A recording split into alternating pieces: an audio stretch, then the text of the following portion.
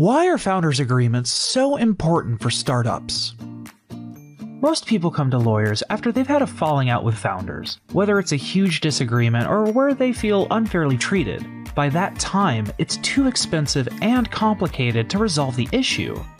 The main purpose of a founders' agreement is to prevent these issues from happening and preemption the common issues. These are the top 3 things we think matters. 1.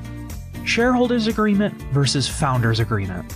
If you're a startup, we recommend entering into a founders' agreement first. A shareholders' agreement is typically designed with the assumption that roles have been clearly defined and the business direction is fixed. But when you're a startup testing a new idea, you'll likely pivot several times before setting your final direction. We think it makes sense to nail down your shareholders' agreement once your MVP is set. 2. KPIs. Many startups start as a side hustle, and a top complaint is that one founder is putting in more effort than another and deserves more recognition. We can avoid this disgruntled feeling by setting out clear KPIs from the start. A good founders agreement sets out what is expected of each founder and how their performance is judged.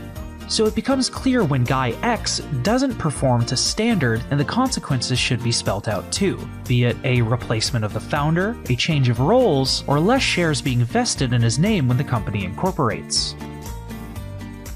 3. Ownership.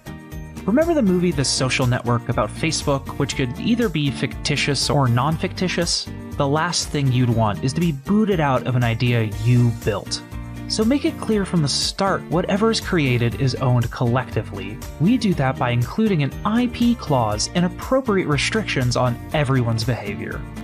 Then make it clear who owns what and in what percentages, and how these percentages could evolve over time if expectations are not met.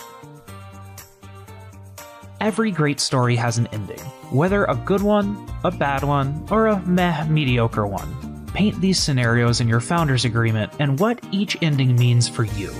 If everyone lives happily ever after, we could incorporate a company to get some VCs on board. But if things turn into a nasty divorce, see this document as a prenuptial agreement that sets out the asset distribution and who gets custody over the baby, your company.